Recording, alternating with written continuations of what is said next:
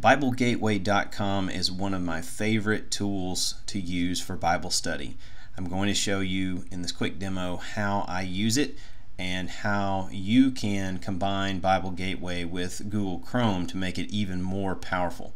So here I am on the BibleGateway.com homepage, and there's two main things that I do with this website. It's far more powerful than what I personally use it for, so you can explore and find other uses, other resources here than what I'm going to show you. But the two things that I really like about Bible Gateway is I click on Study and I go to Passage Lookup, and then I use Keyword Search.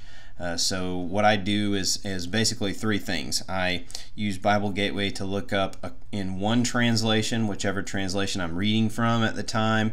Then the second thing is I search across multiple translations of a particular text to be able to compare and see what does one version say versus another. And then thirdly, to do keyword searches for particular words or phrases. Most of the time when it's like I know that this is in the scripture, and often I even know what book or general area that it's found, but I don't remember the exact passage, and so I'll look that up. So let me show you how to do that very quickly. If you just click on Study and Passage Lookup, it will take you to this passage page. Now, I personally, for regular reading, prefer the New International Version, but you can select your translation from this drop down, and they have a lot of translations, including non-English language translations as well, if you need one of those. And you just basically click on the text box here, and I'm going to search 1 John 1 through 2. And so you just put in your text like that, and I particularly like to hide the footnotes as well as cross references. This can be very helpful when you are copying and pasting scripture. So if you click look up passage, then you can see that it has loaded that passage for me on the screen, and I can from in here just highlight certain passages, and then right click and say copy whenever I highlight them. You can use in whole chapters, you can search for specific verses. So if I just say I want to look at 1 John 1 8 through 10, which is the text I had just highlighted a second ago, then you press enter, and you can see that it highlights just that text. And then you can come up here and click actually it's this option, the View Full Chapter expander, and that will take me now to 1 John chapter 1. Now if I want to, I can change the version to another translation if I want to, or I can come over and change page options or click add parallel and be able to look up multiple text. I will show you, let me click the back option here to go back to the search page. So if I want to search across multiple passages, I can do that here, or if I want to choose multiple versions for comparing versions, which is what I do. I personally don't use this multiple passages option. I just look up multiple versions, so I would click this option, and then from here I could scroll down and choose whatever translation I wanted and be able to do that. But if I click the option again, then it takes those away. The next thing is the keyword search, and so I will come in here, and let's suppose that I wanted to search for kingdom, and I can by default search the entire Bible. I can select the translation that I want. You can tell it to match whole words if you want, or sometimes I'll come in here and say, like, I know this phrase is in the scripture in a particular place, I can't remember where, just take me there, and I'll change this to match exact phrase. But I'm just going to search for the word kingdom here, and you can also choose to limit. If you want to search just one book, you come in here and say, well, where, what does it say about kingdom in Ezra?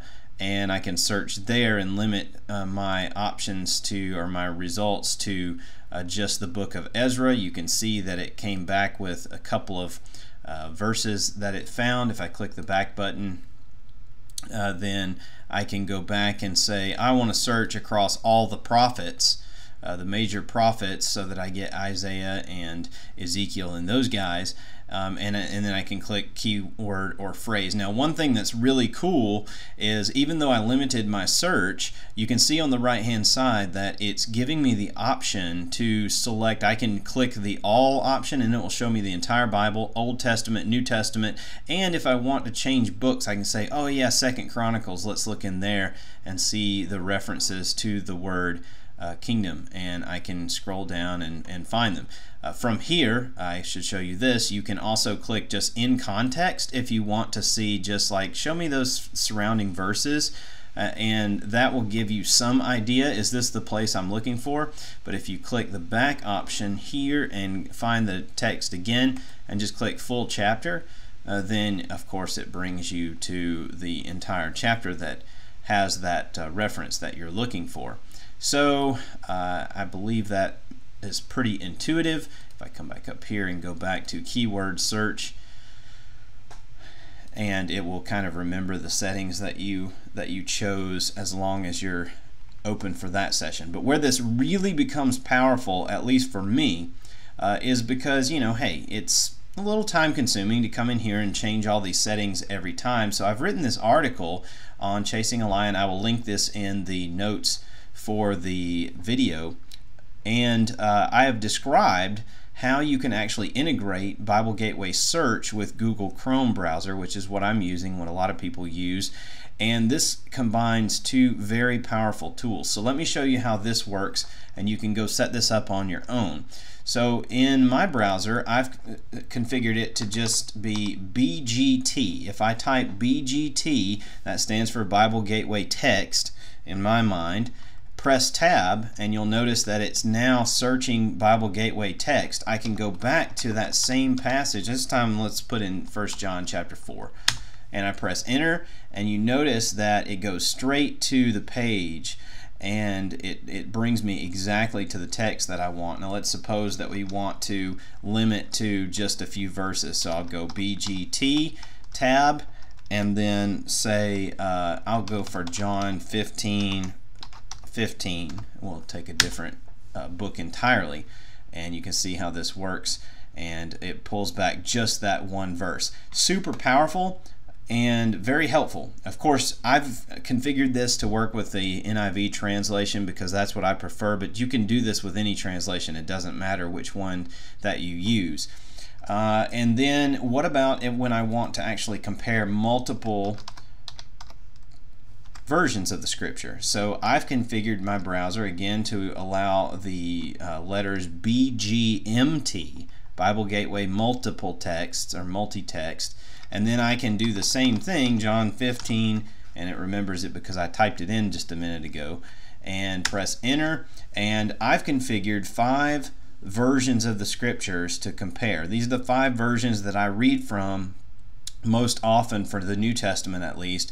The NIV, New King James, New American Standard, Amplified Translation, and Young's Literal Translation, which is a very accurate version, and so it reads a little old Englishy like the King James, but it allows for more precise definitions and uses of words, and that's why I like to use that for study. And so I can compare across these different versions right here, and this is super fast.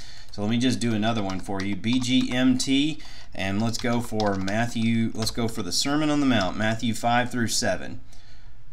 Boom, and I pressed enter, and it immediately brings that back. Now I can even have Bible Gateway read it to me if I want, but this is very helpful for scrolling down, saying, okay, I want to highlight, copy different verses, and I can do the same thing for a keyword search. So let's go back and do that exact same search that I did for kingdom, and by default, the way I've configured the search parameters, I am searching the entire Bible. Of course, I showed you that it's super easy to then turn around and filter your results or look at specific books using that right-hand menu. So I just use BGK, and these letters combinations, by the way, in Chrome, this is completely customizable. You can do this whatever you want. It doesn't matter, and press tab, but it's telling Chrome when I put in this combination of letters, I want you to search this particular source and then pass it these values. So now I will go back and I will do Kingdom and press enter, and you'll see that it searched the entire Bible and it brought back the exact same results as my previous search. So this is super helpful for when I'm just thinking of something, I'm studying the scriptures, and I just bring up Chrome with a new tab, click in the address bar, BGT, BGMT, or BGK, hit tab, and off to the races I go, and I can immediately get back the results that I want. So check this article out, how to add BibleGateway.com search to Google Chrome. It will walk you through the steps of how to configure it, and hopefully this is helpful for you as you use these powerful tools.